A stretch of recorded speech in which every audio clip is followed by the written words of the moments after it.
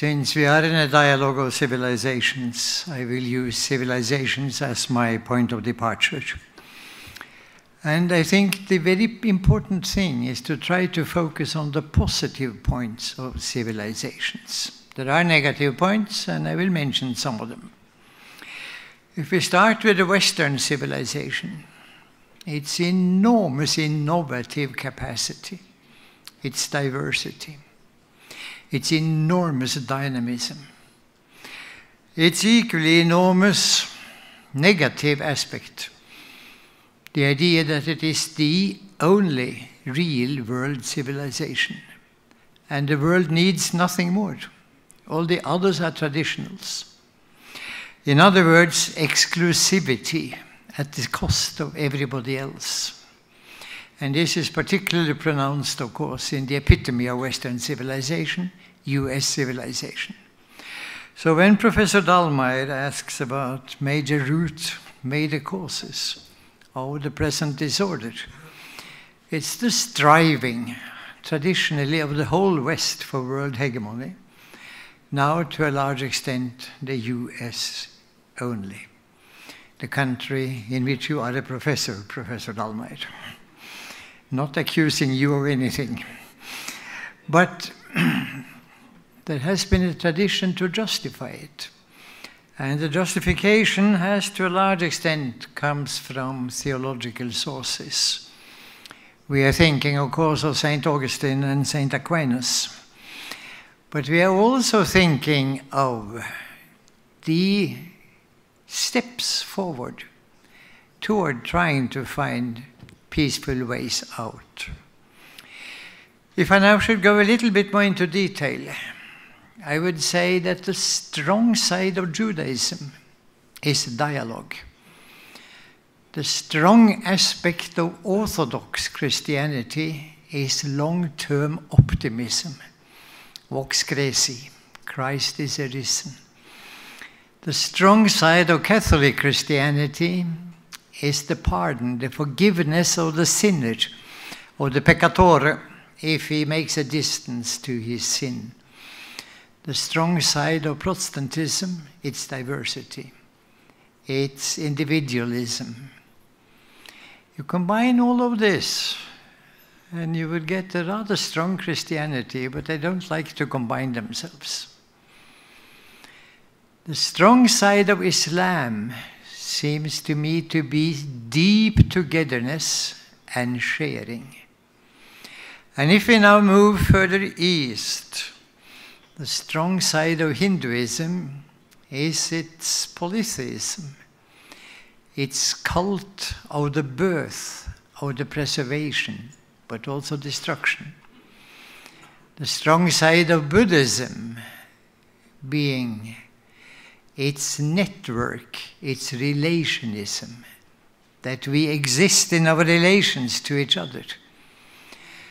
The strong side of Confucianism, its feudality, its feudalism, but with rights both at the top and at the bottom, and duties both at the top and at the bottom. I would like to put very much emphasis on Taoism, its enormous strength in emphasizing holism and dialectics, as opposed to Cartesianism. Cartesianism advises us, when we shall study a problem, to divide it into small parts and take one at a time. Taoism says exactly the opposite, looks for the whole, the holon, of which it is a part. You move further east, you come to Japan. It's eclecticism, it's eclectic ability.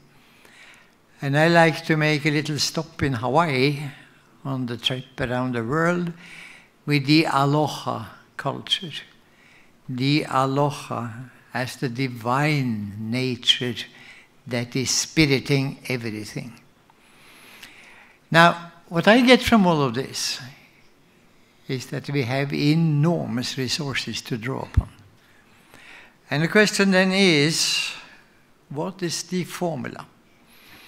Well, I have, as a matter of fact, a little formula. It's in a book called The Theory of Peace. And the formula is a fraction, it's in the front page, with a numerator and a denominator, and it points to 4 factors. It's a result of 65 years of work in the field, and I can give it in 65 seconds, which shows you some of the injustice of the world. Now, point 1, equity. That was pointed out in the brilliant speech about economics. Equity means cooperation for mutual and equal benefit. It's the and equal which is the tricky part. Point 2 is empathy. Understand others as they understand themselves. That doesn't mean you accept it. Because if you're heading for equity, you're not accepting anybody's exclusive title to be the world civilization. But you have to know about it. If you now have an empathy that leads to harmony, and you have a cooperation that leads to equity, we are in not bad shape. But in the denominator, there are 2 dangers lurking. And the 2 dangers are unreconciled trauma and unresolved conflict.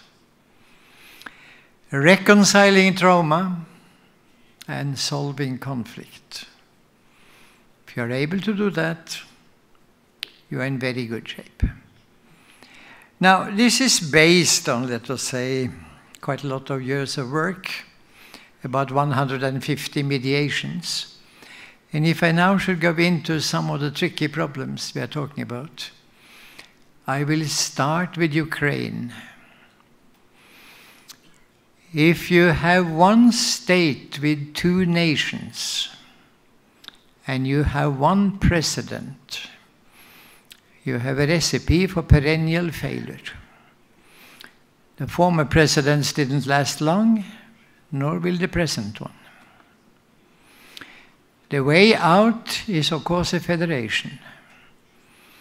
The question is how you constitute that federation between the unit, Catholic with Orthodox ritual, a rather brilliant formula in itself, talking Ukrainian, and the Russian Orthodox, talking Russian, is crucial.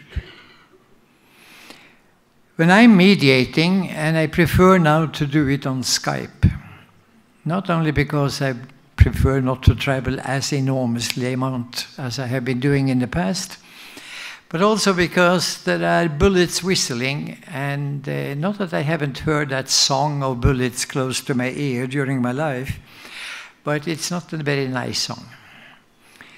So if I do it on Skype, I suggest a smart federation, in the sense that the gas and oil that will flow to the Russian part could also flow further west. And the free trade that would flow to the unit, Ukrainian part, could also flow to the east.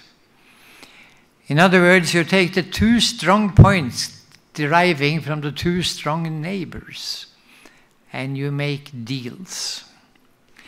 The reaction I get from Kiev when I propose this is that we don't have that smart politicians. If we had, it might be possible. So my answer is, of course, you have to create them. And maybe they are not known today.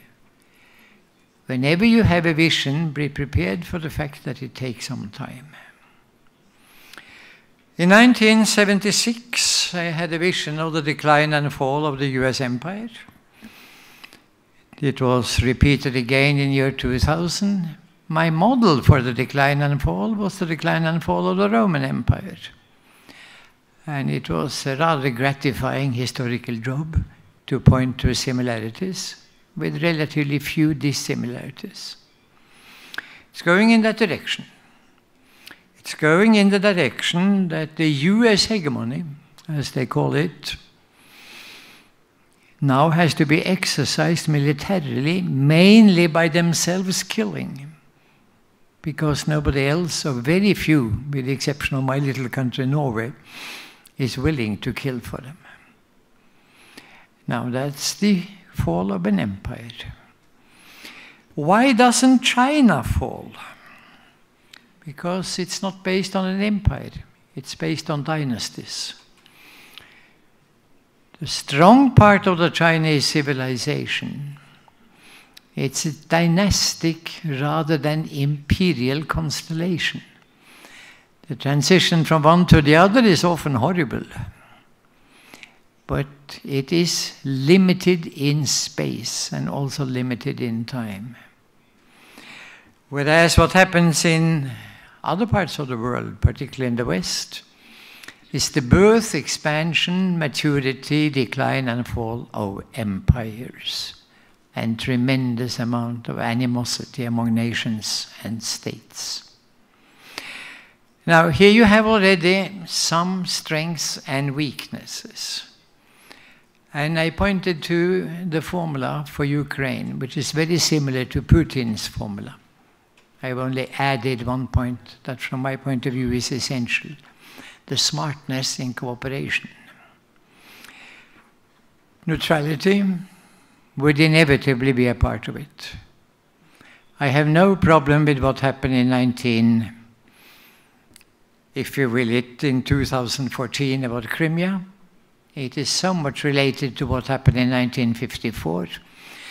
Khrushchev giving a gift to Ukraine, his wife being Ukrainian, he himself being born in Ukraine. The gift probably being motivated the same way as Stalin's policy relative to Georgia, with South Ossetia and Abkhazia, namely to tie others to Moscow through generosity. I have no problem with the idea that in 2014, the conditions for that no longer obtained, but I think that Russia should have granted the Tatars an autonomy in Crimea that could have worked as a precedent for the Russian-used precedent, Kosovo, where they failed to give autonomy to the Serbs. But having said that, I am critical of the Russian approach to Syria. It's to me too much reminiscent of Afghanistan. And I think it will mobilize in the Islamic civilization the same hatred as the Soviet war in Afghanistan mobilized. The geopolitics of it has been pointed out by very many and can be seen. But I think a much wiser approach to the Islamic State would be the following 2 points. Point 1, defensive use of military. Kill one Islamic soldier and you get 10 in return. And you get them quickly. The German spy organization says this is too low, it's closer to 30. You get them quickly. But you can use the military defensively, parachuting down a circle of defense around threatened minorities and threatened places. There are many of them. At the same time, I think one has to understand that there is a weak point in Islam, the point legitimizing retribution. And Islam has had an enormous amount in that region to be retributive about. Just imagine for your own imagination somebody destroying the Vatican by methods similar to Sykes-Picot in 1915.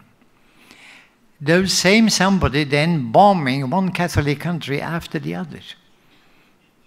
Imagine the forces you would get of hatred, of revenge, of dreams of reconstituting. Well, exactly this happened in the Middle East. Exactly this happened. So don't be surprised if there are strong forces.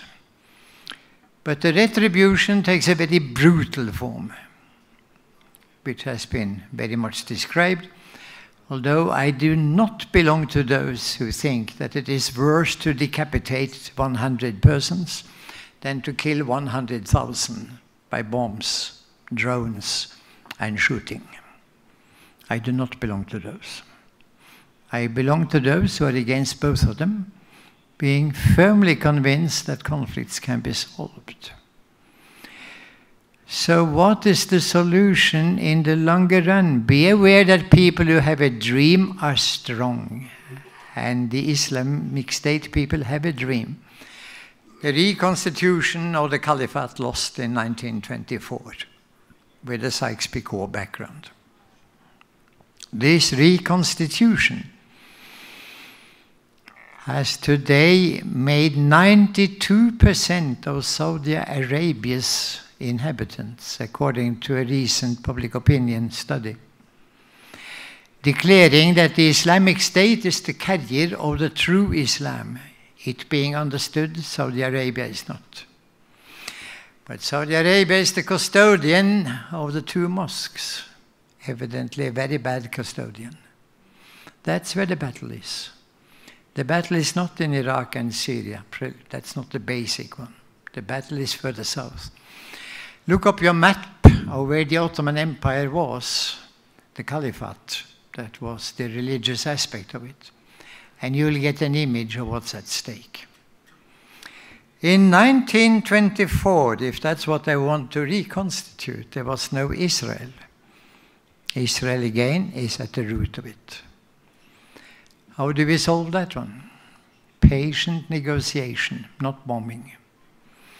Patient negotiation, telling Israel in no uncertain terms that if Israel does not stand for a modest Israel, compatible with the 2002 Riyadh Declaration of the Arab League, by and large 1967 borders, incidentally signed by Ahmadinejad from Iran. In other words, it has a very strong backing from the Muslim side. If Israel does not agree to that, they will be in for exactly the same as happened to South Africa, namely United States saying, you have become a liability. I think the US is quite close to that, actually, and getting closer and closer. For which reason I would not be surprised if before 2020 we have a reasonable solution to Israel-Palestine. When it comes to Syria, I am not quite sure that the vilayat that were put together, the provinces of the empire, the Ottoman Empire, that were put together and called Syria, that they really constitute a country, even if they have that name. I'm not quite sure about that. Maybe a federation, maybe a confederation with other aspects of the Ottoman Empire, other vilayat. In other words, that it moves in the direction of reconstituting in the area something Ottoman Empire Caliphate. And that maybe the Islamic State have understood more of history than the West, including the Russian part of the West. Whether Russia withdrew from Afghanistan, I sense that Russia is already now complaining about human shields and about arms being close to mosques. Sounds very much like the United States. And I'm not quite sure that this is a viable way to proceed. I would like to say some words about the immigration refugee crisis. I think it is a basic mistake to refer to them as asylum seekers, migrants, refugees. I think we are dealing with what in German is called a Völkerwanderung. It's a whole population on the move. Major parts of Africa, major parts of the Middle East, major parts of North Africa. Ghana, West Asia, North Africa, certainly in it. In this particular constellation, according to the mediation that I've been engaged in, there are three basic reasons. And they are all very well known, but they come together in the same person quite often. Point one, the devastation of the region by warfare, much of it instigated by the West and by the US in particular, by terrible capitalism, depriving them of resources, and much worse after colonialism than before. Before they were amateurs. After colonialism, they have become professionals in doing it.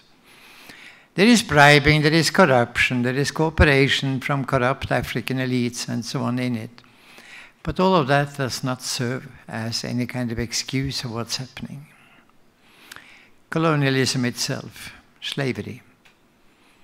With that kind of background, is anybody surprised if you had the equipment for it and you could see the number of people moving from most parts of Africa northwards? You would be shocked. We are talking about millions. It will last, as far as I can understand, decades, maybe 50 years. And that brings us to the second motivation.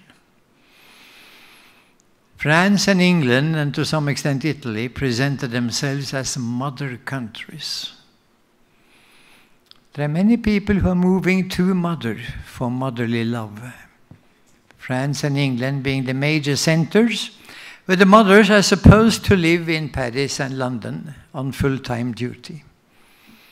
Well, is this sarcastic? No, it is not sarcastic. They mean it. But there is, of course, a third interpretation, which is, you settled and you were not invited with us. You behaved atrociously. We will settle with you, we are not invited, but we'll respect your rules. We'll behave considerably better than you. What's the solution? There is only one solution, and that is Africa's own development, as was mentioned in the excellent development section we had. I think the best model, if you want somebody's model, is what Japan did from 1868 onwards in East Asia. And it has been followed and today is imitated by China. Chinese development is essentially the Japanese pattern. The basic economist being Kanema Akamatsu, not the famous David Ricardo or any other for that matter, Western economist. This deserves all kinds of attention, but it has to be Africa's own job. There is nothing wrong in having a model. The model will have to be adjusted and have to be changed, but will be a source of inspiration, and the West is not that source. Thank you so much, Mr. Chairperson. I follow your advice, and here I am. Thank you.